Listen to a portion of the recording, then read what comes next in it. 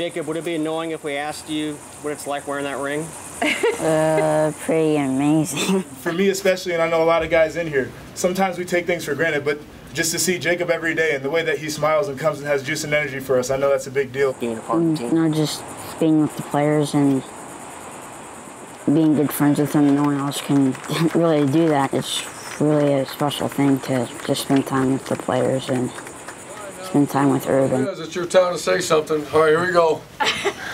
You know, it's just like a good opportunity to be here.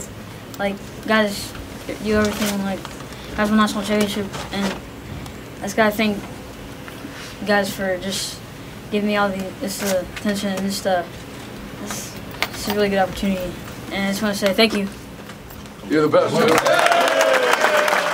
It affects your muscles, your heart muscles, and it affects your leg muscles, and you can't walk because the strength, it's hard to walk because your muscles just break down. And I can do sit-ups in my wheelchair. You probably saw me doing sit-ups. I can do sit-ups and probably go like this and touch my toes. I just wish, you know, there's more, it's out there, and we're trying to find a cure for it to keep more boys out of chairs, keep more boys alive a lot longer. We just want to say thank you to you and your brother, and you know, we got a long journey ahead, so you got to be there with us, homie. Say a couple words? Yeah. Just give us one thing.